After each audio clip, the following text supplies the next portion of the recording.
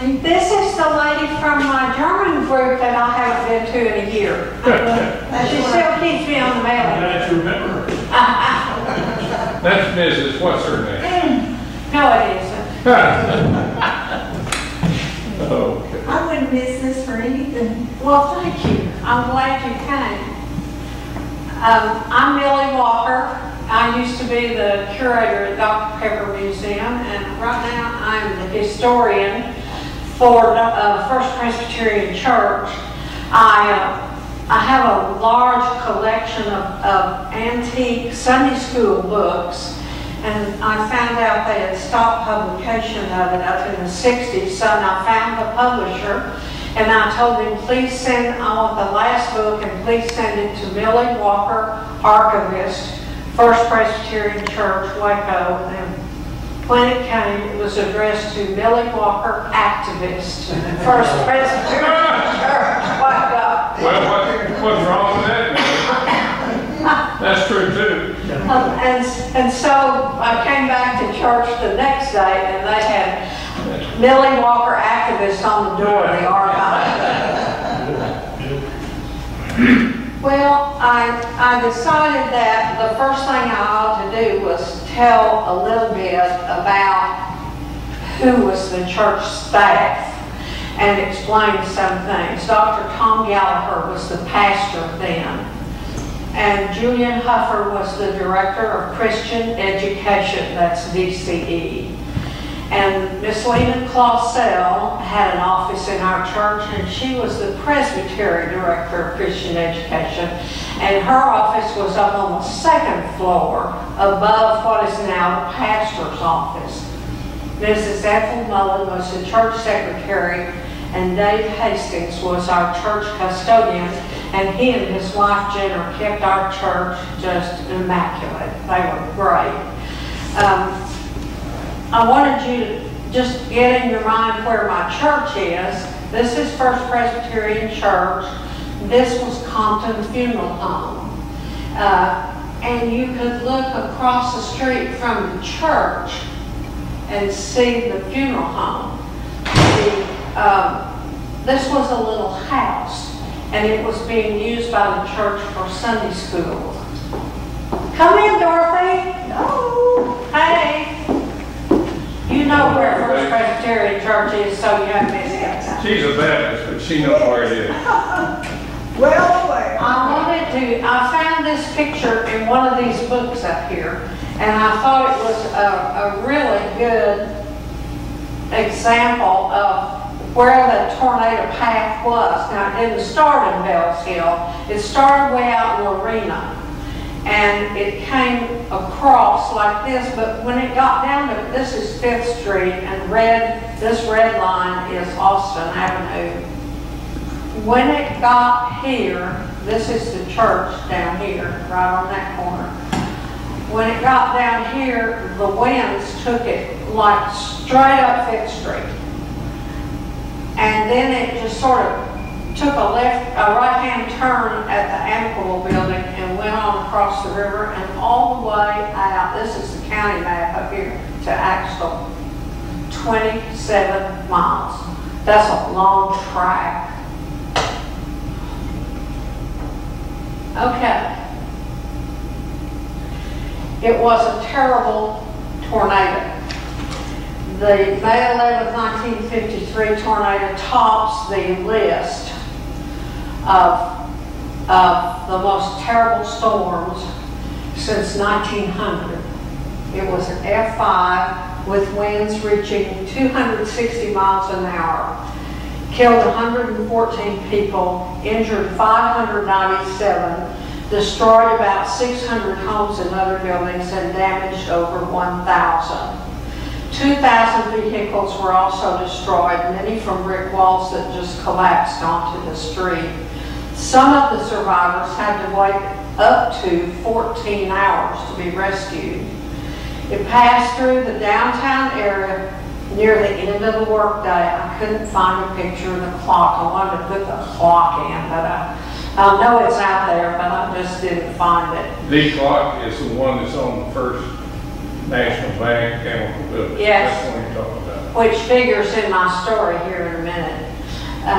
Many people were unaware of the impending severe weather, and it just started pouring rain, and the tornado came down over Lorena, moved north-northeast toward Waco. It was approximately a third of a mile wide, and the rain, which eventually measured 7.5 inches, was so heavy that nobody saw the tornado. People went into banks, stores, movie theaters, and other downtown buildings to get out of the rain. Now we were First Presbyterian Church was about a block and a half from where the major damage started. The tornado swept through Bells Hills area, struck the downtown area, moved almost directly south to north, and 30 people died when a single building dropped from 6 floors down to 2 floors in height, the R.T. Dennis building.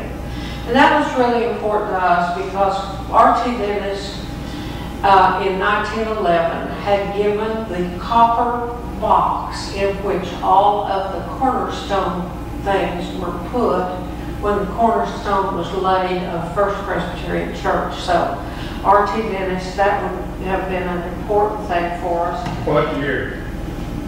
What year was that cornerstone laid? 1911. 1911. And the Pageant building, which was directly behind the Dennis building, was also destroyed. And then, of course, bricks rained down on cars from the walls, and the roofing materials flew through the air. And the twister continued on a northeasterly path, finally dissipating out at Axtell. Did you all realize that Sunday, May the 10th, was Mother's Day in 1953? Well, Monday morning dawned with gray skies. Our minister, Dr. Gallagher, had gone to Moe Ranch Presbyterian Assembly, which is down a little bit northeast of Kerrville. And honey, in 1953, you didn't have but one car. So he left his car with his wife and 2 children, and he rode down to Moe Ranch with somebody else. Ethel Mullen, the church secretary, and Julian Huffer and Lena Clausell, the DCEs, worked all day long. It was Monday, so Dave Hastings was in the church cleaning and sweeping and picking up bulletins that were on the floor and that had been left in the pews, and they still do that. And he had ridden down to Moe with another board member, and it was a very quiet Monday morning. On Saturday following the tornado, Julian Huffer wrote a letter. And he says in his letter, I've always said I would never send the same letter to everybody, but this time I feel justified in breaking my resolution. It's the easiest thing to do since there's so many things to say. Even now, I'm not sure that any letter will make sense or that I can think straight enough to write. The best place to start, I guess, is with Monday afternoon. It seems as if time has stood still, and even now most everybody has to stop and try to remember what day it is. As for hours, they meant nothing. One just forgets about a watch or anything else. Monday morning dawned with gray skies, the beginning of a usual week and a usual day. Morning passed and lunchtime came. So we went downtown to eat, and afterward made trips to the bank at 5th and Austin, and that was about 2 o'clock. Finally returned to the office where I made and received some phone calls. I finished preparations for an important meeting I had scheduled Monday night. I don't think you made that meeting. And then began work on a talk which I'm to give later at Austin and Mahia. Dave, the janitor, came in and asked if I'd heard about a warning of a possible tornado. Well, that started it. And all of us went outside and watched the clouds, which were dark and boiling. It was quiet, and there was no breeze. Compton Funeral Home, across the street from us, had put most of their vehicles in the garage, and the men were outside too, watching. What to do with our cars became a problem since we only had a parking lot. By this time, Lena and Dave and I were the only ones left at church. Mrs. Mullen had gone home. We decided to move our cars away from the building, so we drove them up onto the center of the parking lot. Now, I'll show you in a minute. The parking lot was up a slope. All of that was dug out flat when we put the parking lot we currently have. So I then tried to contact the Weather Bureau, but the lines were jammed, so I called radio station WACO, and they said the latest report they had was 12 o'clock, it was now 3:30, and that at that time there was no danger. At 4, or sometime about then, I contacted the Weather Bureau and they gave me the following. Local thunderstorms, severe in some places, back up, you went too far. There it is. Local thunderstorms, severe in some places, some hail, no cause for alarm. Dave decided to go home after hearing that. But Lena and I decided we would work longer and eat downtown after the storm. I went back to my office, which is located on the 11th Street side, the southeast corner of the building. From it, you get a good view looking south and east since it's all windows. I tried to work, typing the speech, and Lena finally came in. It became darker and darker. Soon the clouds began lifting in the south, but they were horrible looking. As we came closer and the wind began to increase, and watching the cloud edges, one could see them breaking down then rising, only to boil, lower, and drop again. One section gave way and then rose. To the east, another section, and it did not rise. We never did see a funnel, but we supposed that that was it. Suddenly, the wind and rain came from the north, down 11th Street, from Austin to Franklin.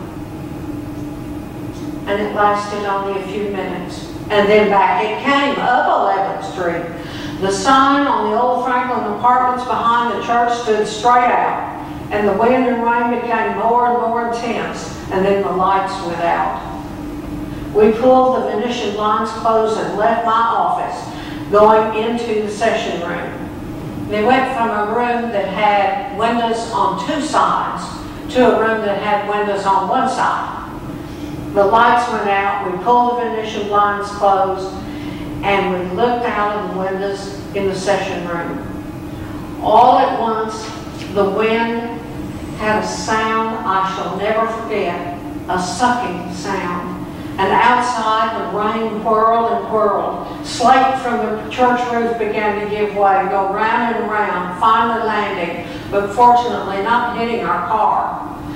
The wind began rocking the cars on one side, lifting them a little. If it had been a little stronger or more severe, they would have rolled into the street, for they were parked on a slope. I thought sure they would go, and I also thought the storm would never end. It seemed to get worse and worse. Finally, there was nothing but rain, and then very little of that. We left immediately for home, not knowing what we would find. Outside, we tried to clear the lot from nails and slate so we could drive out. The streets were littered with huge tree limbs. A bench which had been at the corner of 11th and Austin at the bus stop was now at the corner of 11th and Franklin, a block down. I went out Austin hearing and meeting fire trucks and ambulances. Saw a friend who was on the sidewalk and I stopped. Was told that they thought 2 or 3 buildings downtown had collapsed. It still didn't register. At home, I found everything in order, so I went immediately to the Strombergs, friends of mine. Ed had just reached home from his office where he stayed during the storm. He has an office on 6th Street, just off Austin, and his car was parked there on the street. The back glass of his car was shattered and one section gone completely. Rocks were inside and the paint scraped off where flying gravel and debris had hit it. All radio stations were off the air, so we couldn't get any news. But from what Ed had seen, it sounded bad.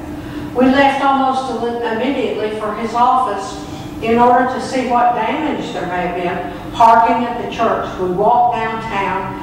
Beginning 1.5 blocks from the church, the real damage started. All windows in stores gone. Signs twisted into shapes you cannot imagine. Awnings torn in shreds and completely gone. Bricks and all manner of debris littered the streets. The further down we went, the worse it became. Escaping gas filled the downtown area. Cars were parked and their tops crushed from bricks. Finally, we reached his office. Already they were digging in the debris. His office, though in the heart of the area, was in good shape except for upstairs. I hear it is now condemned. The National Guard had been called out and the Air Force from James Conley plus the Army and Navy Reserves were helping. There was no light and it continued to rain. Lightning was plentiful and the thunder rolled. It felt as if you were in a canyon or a ghost town. Cordons were thrown across the streets, moving people out of the area, and sound trucks continually warned of the gas and called for evacuation of the area. We left and went back to church. All communications were jammed, and it was impossible to call out. I managed to get a wire out by a person going to Dallas, letting you folks at home know I was all right. Otherwise, you wouldn't have heard. It was horrible. We went back to Ed's and listened to the radio, which finally got back in operation, since there was nothing anyone could do. It was miserable to sit and listen to calls saying that so-and-so was missing, and later to hear of the body being found. Most of the activity centered on the RT Dennis building and 2 others in the block where they knew some were still alive. Calls for equipment, clothing for workers, floodlights, flashlights, and still it rained with the sky getting lighter at intervals. The city was in darkness as far as streetlights were concerned. The bodies of 2 high school boys, not members of our group, but ones who had attended several times, were found late that night. I think those were the 2 boys that were at the swimming pool. To sit and listen to it was a nightmare, not knowing who would be found next. In the absence of Dr. Gallagher, I called the Red Cross and offered our building as a shelter. And then I called and alerted some of the women for possible help. It wasn't needed, and very early Tuesday morning, I went home and went to bed, slept restlessly, was up shortly. Went to the church but couldn't do anything. Went to Ed's and stayed till late afternoon. That evening we carried clothing to the Red Cross and food. From there we took some workers to City Hall in the center of the disaster area. Approaching it from another direction, passing armed guards and on down, made you a little more conscious of what had happened. Through demolished areas, between destroyed buildings, over streets littered with debris, and onto the City Hall on the square. Arriving, City Hall looked like a shell of a building. All the windows gone, munition lines hanging out in twisted formations. Some buildings completely collapsed, most of them. Others with roofs caved in, and only the walls standing. Nothing was left untouched. The ambulances screamed. Here someone called for a cutting torch indicating the finding of a body. At Compton's, the funeral home across from the church, a steady stream of hearses, ambulances, even pickup trucks, deposited the victims, and they were placed head to foot in the garage on boards. Floodlights played on the Dennis building, and the work of going through it brick by brick, piece by piece, went on. Occasionally, a person still alive was found. Tuesday night, they had only gone through about half of it and still could not reach the basement, where they hoped to find more, and the water began filling the basement, and they called for pumps, hoping to keep those who might be still alive from drowning. Time continued as it does now to stand still. There was never a morning, an afternoon, or a night, and the days seemed not to change. It was the same time all the time. People who could not go into the disaster area did not and still have not realized the damage and how horrible it is, to say nothing of the wide area of town it covered. It's compared by some Air Force officers with bombed cities, and most say it's worse than some they've seen. Wednesday night, I worked at City Hall, light in the building, but total darkness outside, except for the floodlights on the R.T. Dennis building. Still, the rain and thunder went on. As some have described it, the thunder played a dirge over the city as the search continued. The city was truly one of death, and you felt it pressing in on every side. The cities of Texas and over the nation have been wonderful. They have sent clothing, food, money, laborers, ambulances, doctors, nurses, even morticians. Van loads of materials have poured into the city. Money is pouring in. The funerals continue on an around-the-clock basis, for the toll now stands at 113. And still, people are missing. Much has been accomplished since Monday toward clearing the debris, but it will be a long time before it is ever the same. As I write, it is Saturday and still raining. He goes on down here to say, a lot of things just started to dawn on us on Saturday. And one of them was, which I think must have scared them to death, was that they were actually in the tornado. So, where was Dr. Gallagher when all this occurred? And he didn't know what was happening because there wasn't any radio work. Back up, you went too far. This is the Joy Theater, and it's showing a wonderful movie called The Lusty Man with Robert Mitchum. And the Joy Theater was right next to the R.T. Dennis building. Is that right? It was, yes. The building right here to the right was R.T. Dennis.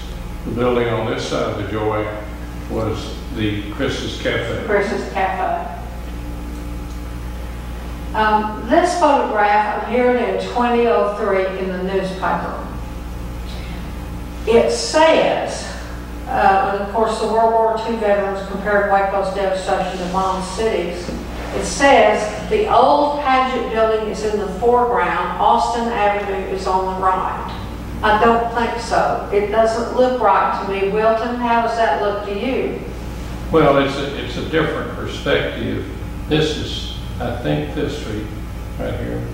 And the thing that I've learned through some of these other lectures is that when the tornado came down, and Paget's had a basement, this picture was taken maybe a week or so later because they... So is this the basement area? That's the basement. That's of right. Paget's? No, that's, well, basement of Paget's and Dennis both. This would be an alley here. And I can't, from this perspective, one of the things you have to think about when you look at one of these pictures is how did the photographer get that perspective? Where was he? And most of the pictures were taken from the Amical building looking down. But the building that is now the Waco ISD administration building was across the street, diagonally there. This to me looks like some of the Dennis, the floors. There were five floors, but they all laid down like a deck of cards, Millie. And then they had to peel them back. And you mentioned the last person that was dug out was Lily Bankin. She was the elevator operator, and she was pinned in there, and she kept hollering for help. And when they got to her, she said, "I sounded like a man by that time, my voice." Because her voice had all gone. That's right. And she said, "I prayed to God to, if it be His will, to go ahead and let me go home, or if not, let me out." And Dr. Johnson? No, it was the Jewish Dr. Aubrey Goodman, Dr. Goodman, they slipped oxygen on a tube in through a hole so she could breathe. And now this picture here, which was the day after the tornado, see, May the 12th. Yeah, this is Tuesday. Yeah, and you really see just 60 by that time, and it is right. Every building in the heart of the city was hit. The interesting thing is that between 5th Street, which we're sitting on right here, and the Hamilton Building sitting on 2 blocks up, and 4th Street, every building was destroyed. The Paramountains that were the R.T. Dennis and Paget's, they were the largest.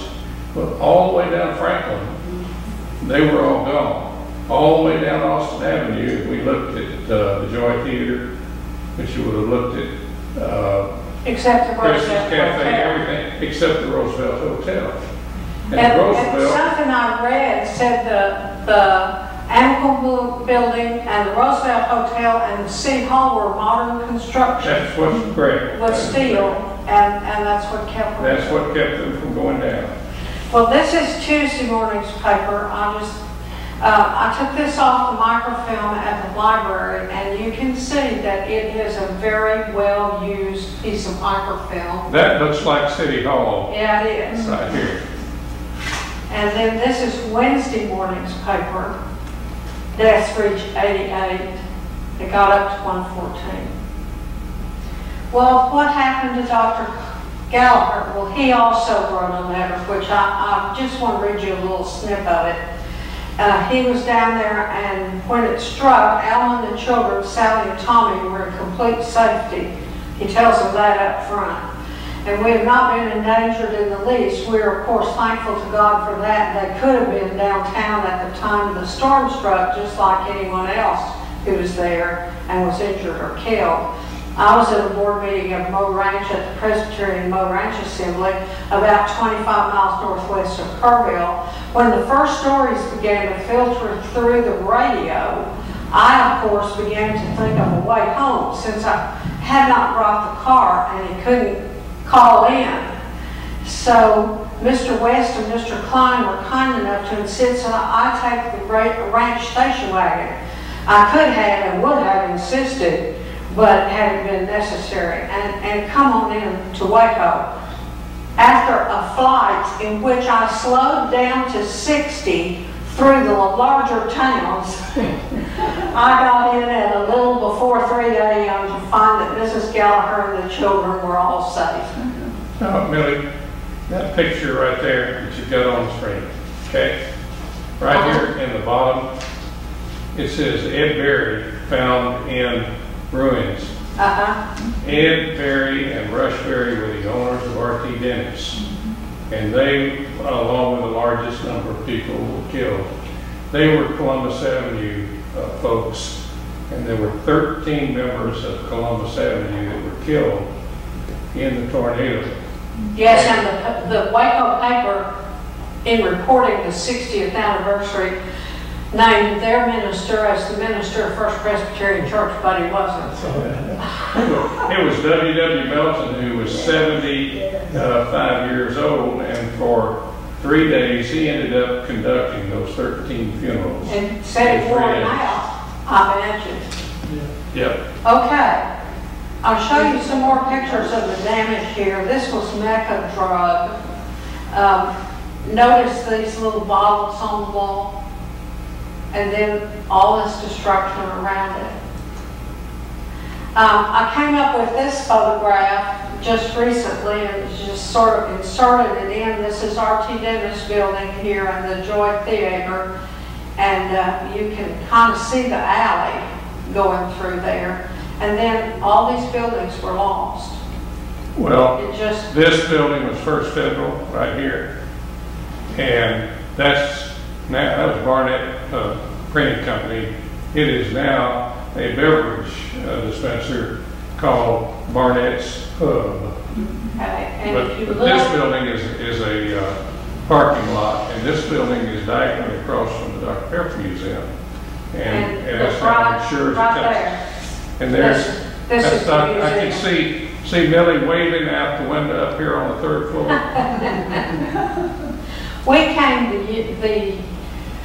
We came to Waco the year after the tornado, and I grew up in Tornado Alley, and we used to drive downtown to shop on a real stormy day because you could park any place in Waco you wanted to park on the main street, right in front of the store. The problem was when you went in, there wasn't anybody to wait on you. They were all in the back of the building. Whenever a storm came, and I worked at night also, whenever the clouds and the storm came, people got on the bus or in their car and left for several years. Yeah. Well, this is what the tornado was reported as. This is May 13th. This is what they thought, 5 miles long. This is a picture of First Presbyterian Church from that time period. I thank the Texas Collection for this photograph.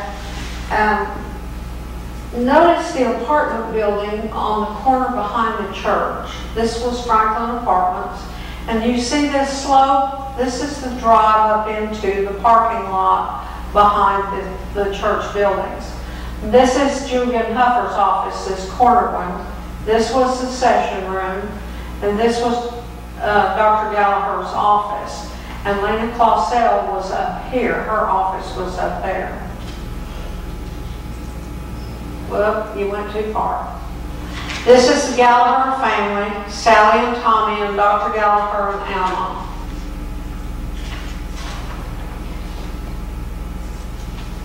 Here's Dave.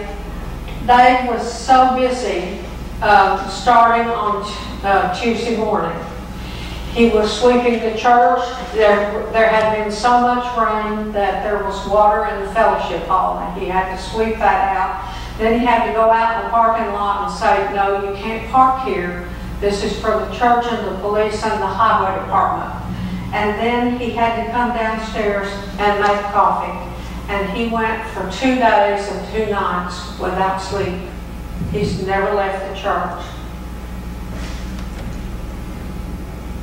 Oh, I don't know what that is. That's something I didn't intend to do. Now, do Presbyterians drink that much coffee? Presbyterians drink a lot of coffee. Okay. This is R.W. Waddy Williams on the left and J.L. Sleeper. Mr. Sleeper had a grain and feed store. And this is another one of those curiosities of a tornado. Here's a sack just stacked up there. In all this destruction, he's waiting for the insurance adjuster to come. Tom spent a great deal of time visiting with the police and the highway patrol. Sergeant Farley on the right-hand side is a highway patrolman. Sergeant Farley is in the middle. Jesse Reed from the highway department. And they came out and brought coffee to the barricades, which they hoped to keep people from crossing. Even the high school kids got in it. This is James Brown. I don't have this photograph in the archives. The ones that look like they're from a newspaper came out of the Presbyterian News. I don't know who fed them the pictures, but if they were supposed to be part of ours, they didn't get back to the church. was a high school boy, and he worked in the courthouse. He also worked at the radio station, and the school was closed for a week, so they were busy. Also, a man named Ed Walker, who was the future treasurer of First Presbyterian Church, was at the Y when the tornado struck. When they started making coffee, and he would put the big urn in his car and drive it down to the corner of Fifth, as close as he could get, and deliver that, bring an empty one back. And he spent a day doing that, just going back and forth, delivering coffee. And he wasn't the only one. Lots of people did that. Did you know that Ed Walker?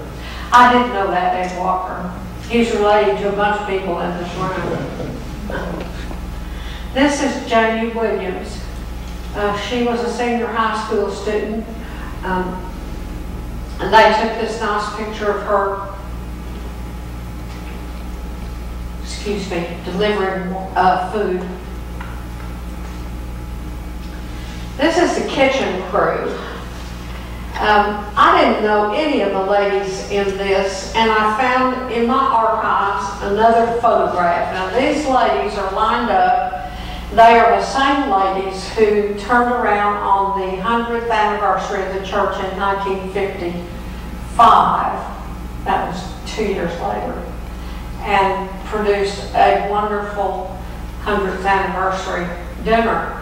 And they are left to right, Mrs. Ben Peake, Mrs. Herman Helmuth, Mrs. Ed Newman, Mrs. E.J. Fletcher, chairman of this committee, Mrs. J.E. Cruz, Mrs. C.E. Barnwell, Mrs. Vernon Cole, and Mrs. E.A. Werner. Mrs. Werner's husband was the choir director of our church. This is Miss Loretta Webb standing on this side of the food, and this is Alma Gallagher back here. The Red Cross people, when they came, would not take free food. They insisted that they would pay for their lunches. Thank you very much. This is a very tired Carl Snyder. Carl owned 2 drugstores in downtown Waco, and apparently they were not damaged. And he ended up coordinating the emergency medical supplies and drugs for the city.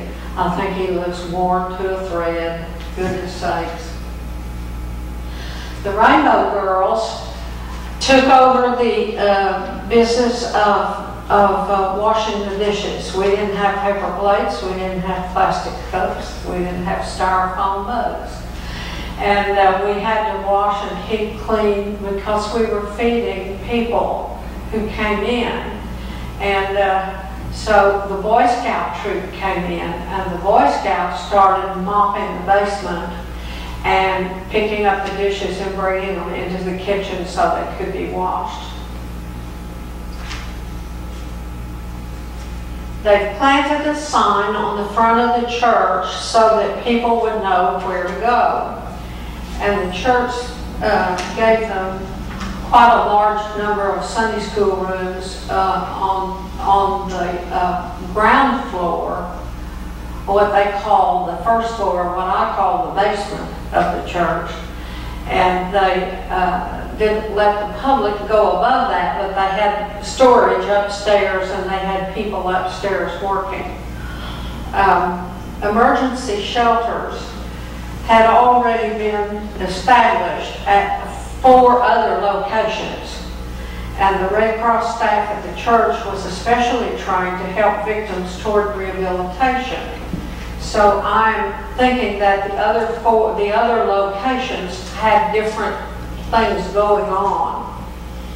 This is a picture of Mr. Pierpont. Well, this is to tell you where to go. Go to First Presbyterian Church to get it if your house was destroyed.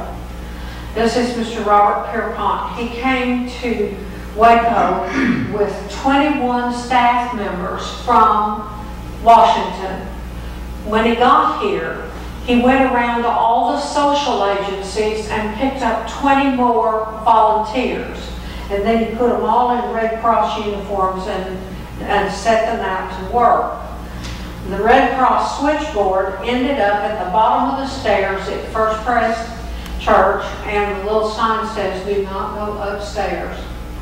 And left to right are Miss Ione Killo, Mrs. Hollis Vassar, and Mrs. Frank Stevens. This is Miss Beulah Miles, Miss Helen Flanagan, and Miss Edna Vinberg. This is one of the ground floor offices, and they must have just worked day and night. Here's another one of those photographs that I didn't have that came in there. Miss Grace Kirby. I had to read that last sentence 2 or 3 times to figure out what she was doing. She was processing forms, dispersing requisitions. It's an odd sentence. Okay. This was upstairs in the church. They were checking supplies. William B. Sherman, an accountant for the National Red Cross, and Al Parsons of Waco. And they took Miss Clausel's office and made it into a storage room for supplies. And I looked at this, and I was telling a friend of mine about it. I said every package was tied and stringed. We're not allowed to do that anymore. All right, with her back to us is Anna Jeans.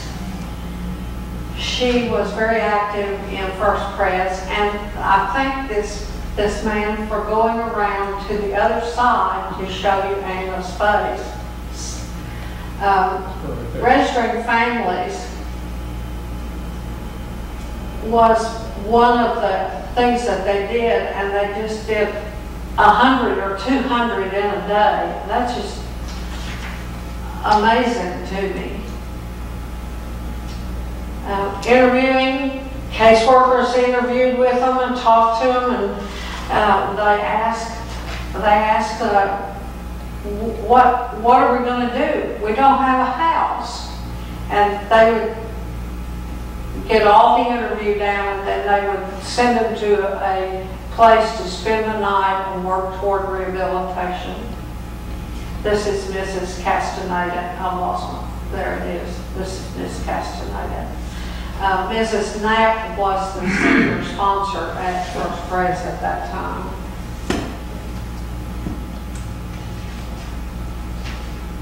A lot of interesting stories came out during this time.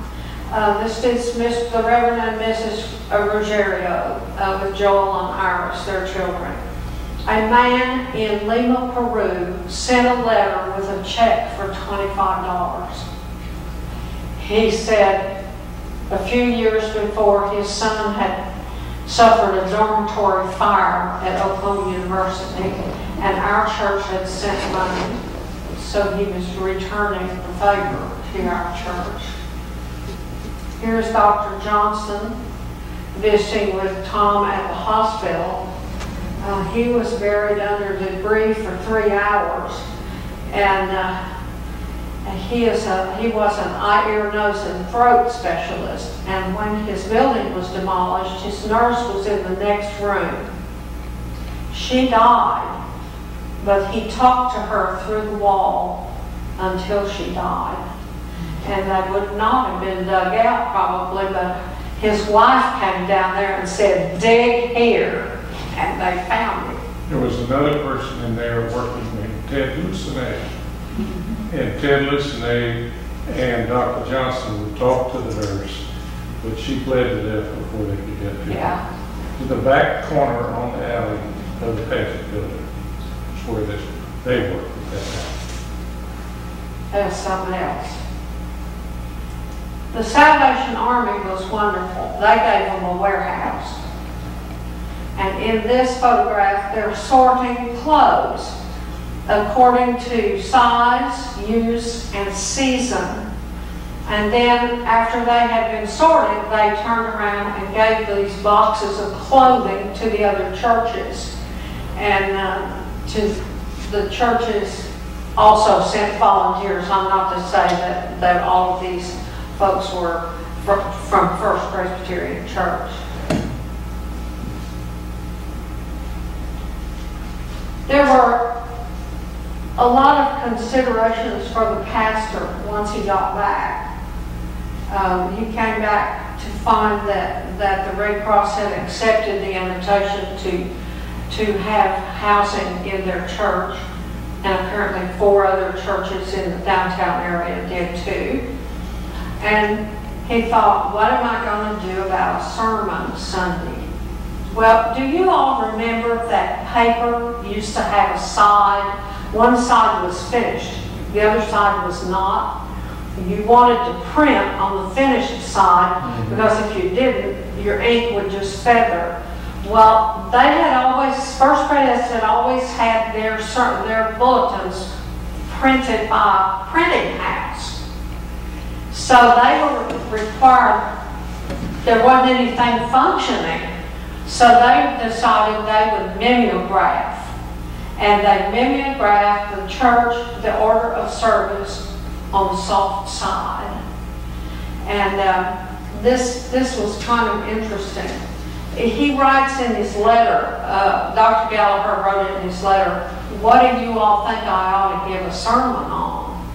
I mean, what text should I use? And what hymns should I use? Now this was 1953. They were using the 1927 hymnal. And the hymn that he chose, well, the responsive reading was from Psalm 40. I waited patiently for the Lord, and he inclined unto me and heard my cry. And the scripture lesson was Luke 13, 1-9, a text on repentance. And the hymn was Fountain of Grace, Rich, Full, and Free. And he titled his sermon, Meditations at a Ruined Building. It must have been, they had decided by this time they would cancel everything except the Sunday service, morning and afternoon. And it was actually Ascension Day. So they had the Waco Commandery number 10 Knights Templar, and the sermon for the evening was Full Circle, followed by texts of Acts 1:9 and Hebrews 4:4. On the back of the bulletin, see how neat that is? That's the finished side of the paper. And one of the things that struck me was number 6. The First Presbyterian Church of Texas City, the recipient of help during their tragedy. Think, 1947. And a boat full of what? Ammonium nitrate. Yep. Boy, don't we know about ammonium nitrate. And it was close to home this time. But they offered food, money, and people because we sent them food, money, and people. We now have in the Presbyterian Church a Presbyterian Disaster Relief Committee, which is a large national committee that they go all around. I want you to see this on the bottom down here, this brown stuff.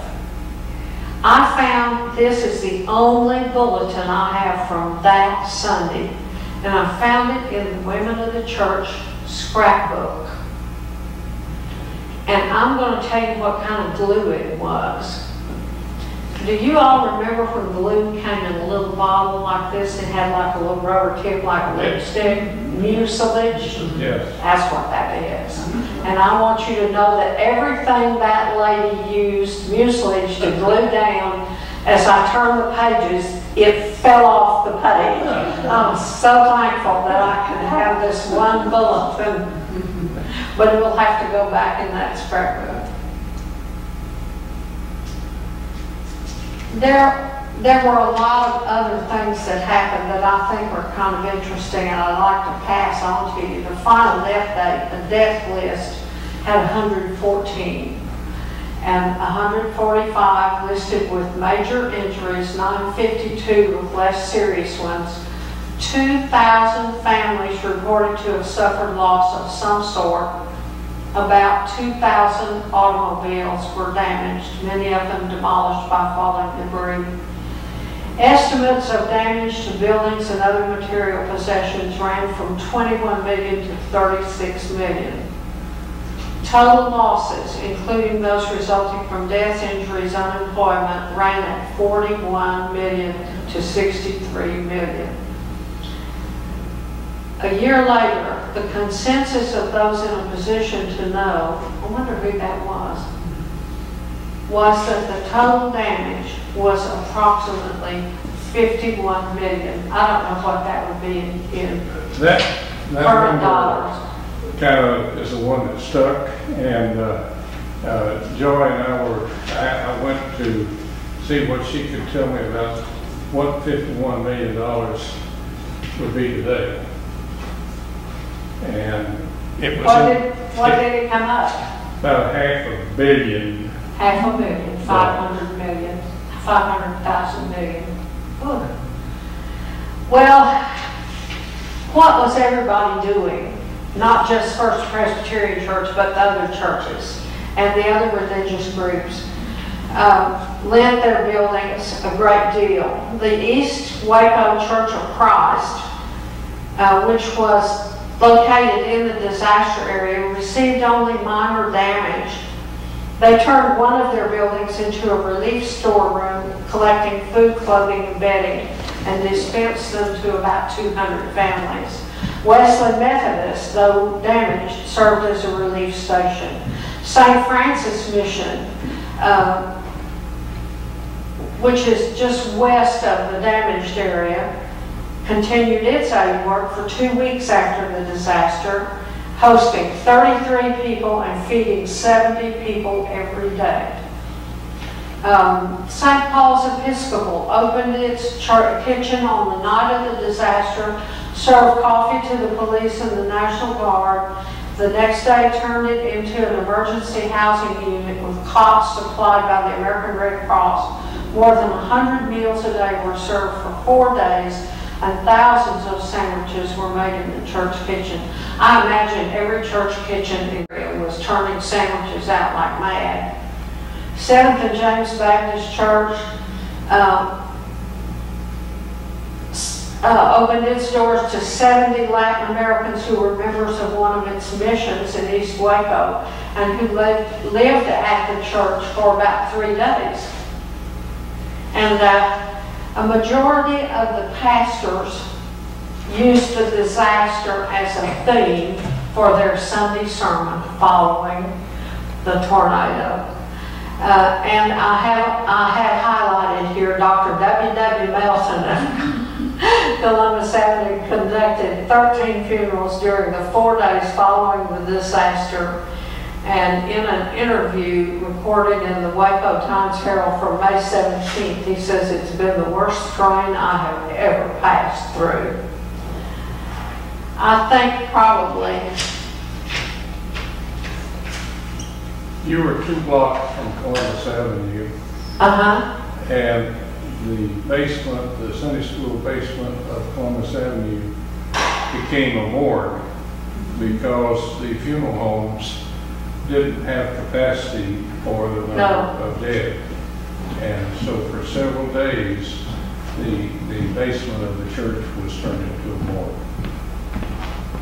And the ambulances and the funeral vehicles, as you mentioned, couldn't handle it, so there were station wagons as well as pickup trucks that were taking people out. I am in awe of the open hearts of the people in this community who went downtown and dug, who spent day and night making coffee, making sandwiches, making meals, providing bedding for people who had no place to go. And I think I will go back to Julian Huffer's last little paragraph. His letter moves me, and it's really scary. At least I think it's really scary. So he gets to the very bottom of the page, of this page. This is all he wrote on the next page, and so that's it. There are many things that could be told, but maybe you have read it. Of course, it's better to leave some things untold. The one thing I can do is thank God for sparing me and those of us here, for it came much too close, and then above all, pray for those homes that were touched and the ones left homeless. It has been like a bad dream, and we hope it will never happen again. It was Friday, this Friday. I left my office on the third floor of the museum and went down to where the museum exhibit of the tornado is. And as I walked into there were two men coming out from there. They were by the name of Paul and Gus Sarmas. And here it is 60 years and a few days later. Paul was in Chris's Cafe. He left Waco High and went down, put on his apron, and there was a big horseshoe counter where everybody sat. And his dad and his uncle were out there serving people in Chris's Cafe when the walls leaned out and the floor fell down, and he saw his dad and his uncle disappear.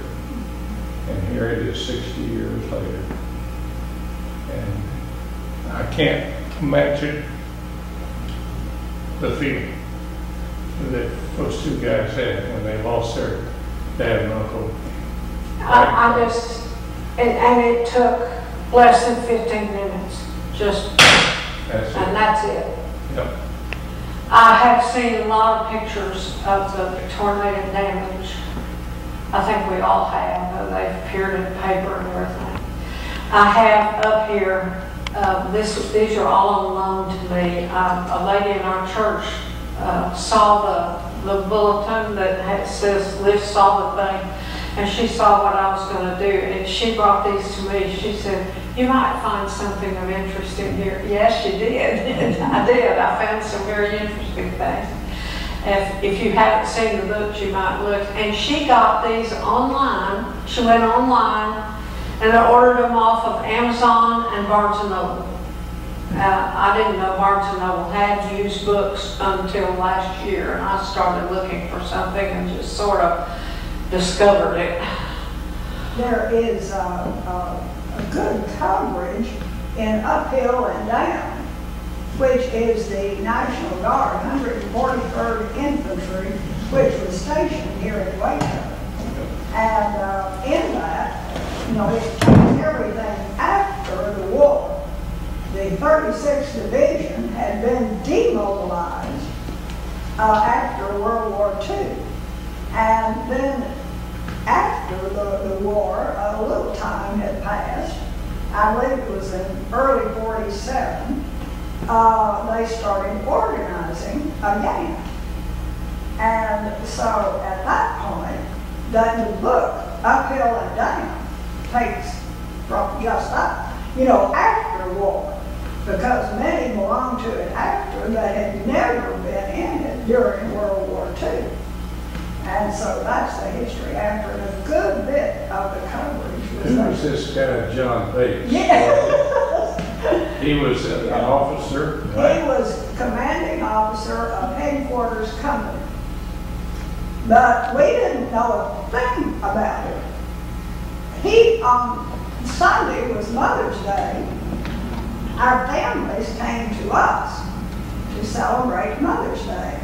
And John and W.C. Haley were trying a case over in Rust.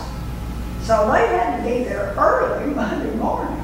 So they went over Sunday night. And they were coming back. And they stopped in the hair to have a Coke, quote unquote Coke, with John's mother and dad. And if they had not stopped there for a visit, didn't stay long, but if they had, because they wanted to get to the office and check the mail that had come in on Monday. And if they hadn't stopped there, though, they would have been right in the big middle of it. But when they got to Waco Drive, the bridge was there, but it didn't go all the way out. You had to cut over to Elm. And so they came in and they saw damage. Goodness, there's been a storm. And they got to the bridge, a lot of the poles were down. What in the world would have happened? Instead of going downtown to the office, let's go home. So John took Haley and left him at home and then came on to our house. And he said, well, everything seems to be all right out here, but they've got a big storm over in East Waco. And I said, well, you know, my mother called. The lights all went out. And I said, mother called TP&L from her house. And they told her all their windows were blown out. That was on Austin then. And they said all the windows were blown out. 900 blocks of Austin Avenue. Yeah. Well, and it was a real danger to go downtown because gas was still escaping, glass was everywhere, bricks were everywhere. Well, I was around our church, slate came off our roof, and slate and nails were in the parking lot, and the National Guard immediately went into effect in the city called martial law, and even 16, 17-year-old Explorer Scouts who have white hair now were called to be at 2nd or 3rd in Austin Avenue directing traffic and trying to get people to leave town. yes. And, you know, but people did, I don't know where the word martial law comes from, but people did martial. They did come together and it was we. It didn't make any difference of gender, race, whatever. Everybody pulled together, and the city was run not from City Hall, but from the First National Bank in the Amical Building, because the Amical Building had its own generator. And so for several weeks, the city operations took place from the mezzanine of the First National Bank. Well, I tell you, at our house, which was out near Hillcrest Hospital, at our house, I was out that day about noon, and I stopped at the cleaners, and the lady at the cleaners said, did you know a tornado's headed for Waco? It hit San Angelo, and it's coming straight for Waco. I said, no, I lived here all my life. There's never been a tornado in Waco. I think you were incorrect. I said, that's why the Indians settled here on the banks of the Brazos. They don't have storms. That's right. So I went on home. We had 2 little bitty children. And I went on home, and we were getting ready to eat, and the telephone rang. It was a friend from out of town who tried to contact John. And of course, John wasn't there. So he called home. He said, I thought maybe he'd come home for lunch. I said, no, he's out of town. He said, well, come on down. I'm just passing through town. Come on down and have lunch with me. I said, no, I got these 2 little ones. I said, we have leftovers. Come on out here.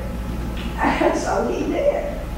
And we had a very nice lunch. I had a maid at that time. And she stayed and cleaned up. And he went on his way. And I put the children in bed. I went outside and I gathered gardenias from 2 plants I had just covered. And I cut all the gardenias off because I knew rain would ruin them. And went on back in. The maid left. And fortunately, he got out of Waco. The maid got to her house before anything happened. But just the children were asleep and didn't even wake up. The rain and the hail came straight down. I didn't shut any windows. You know, we didn't have air conditioning then. I shut no windows. It came straight down. That's all. It was heavy rain. And then so much hail, the ground outside looked like snow. So I woke the girls. I said, and they don't even remember it, they were that little, but I wanted to see the snow out there. I was just really excited about the whole thing. Oh, you know, oh yes. And, but my mother called, and I said, oh, Mother, you got it wrong. We didn't have any wind. I didn't even close the windows. It all came straight down. I said, we did have hail. Now, maybe their hail knocked the windows out, but we didn't have any wind. And, but John got there, and he was relieved to find everybody all right. And, of course, the part of town, he came on out, cut over to, Hillcrest, and came on that way to our house. And so he said, well, I still need to go downtown and check the mail. Do you want to go? So yes, the girls and I went up. So we got in the car, and on the way down, he said, I need to stop for gas. He said, I'm getting low all that trip that the driving on. So we stopped for gas, and when we went into the station, a car came wheeling around in there, and it was the wife of his administrative assistant, who was a full-time Army person. And she said, what are you doing here? He said, I'm filling up with gas. What are you doing here? She said, don't you know all downtown is blown away? No. I said, I don't know anything about it. And so we went on down. And but they were in the medical arts building there on the corner of 9th and Austin. There was a little restaurant right down, you know, on the ground floor there. Well, it was shut. But you know, maybe, well, they was closed for the day. We drove up into the building, John's parking place. So they have the garage in the building. And so we drove up there, and John said, I've got to go down to the Armory, which was at 6th and Franklin. He said, I've got to go down to the Armory, find out what in the world is going on. So anyway, because she said the National Guard had been called out. And so anyway, we got in, and he just took off. He didn't go up to the office. He said, go up to the office and wait. Do not try, you and the girls, do not try to go home. And if you have any money, no, I didn't even bring a purse. And he said, take this money and eat downtown. He said, do not try to get out in all the traffic. And wait until it, you know, leaves. So I said, okay. Went in, and there was a policeman standing in the lobby. And he said, lady, you can't go up there. I said, they're only on the 3rd floor. The girls and I will go up the stairs. No, lady, you cannot go up there. And he refused to let us go up. So we walked out the front door, and there were people streaming up from the downtown area. Some of them I knew well. And I said, hello, what in the world happened down there? They didn't even look at me. They were in a state of shock, I think, because they had been down there, and if they weren't in it, they had seen it, and they just passed by. But John finally got a Jeep and came home quite a bit later, But he couldn't leave downtown until he got things kind of organized and got cheap. And so they had Austin, I believe it was. It was right downtown, over toward the river, where they were. And they were saying we might have another. And I said, oh, I'm so glad you're home. He smiled. He said, you don't understand what has happened out there. He said, it is. It's blown away. Building collapsed. And he said, they're dead, they're dying. We don't know them. And so, but he had posted all of the different companies and posted building places. And all that first night, incidentally, they were trying to keep people out who were in there and didn't really belong there. One of them was a doctor who had a very good reputation, except he also had a reputation for getting very drunk at times. And he came down there, and he was trying to go in, oh, the doctor, oh, the doctor. And one of them, that they were told to keep people out. So one of them came up to John and said, Captain, what do we do? He said, I don't care who it is. If they don't leave, it doesn't matter. If they don't belong here for any reason, fix your bayonet and give them a punch. So they said, you mean that, sir? He said, I mean it. We've got to have people out who are not capable of serving in some capacity. They were afraid of gas explosions and that sort of thing. Yes. The corner where your office was directly, Paget's, it was at night, and also directly across the street. Yes. On the other corner was Sears Roebuck at that time. And it was Sears Roebuck where the washing and drying machines and all were in the front windows. And they rolled down the street like cars on Austin Avenue headed for City Hall. So it was, Millie, See, you done good.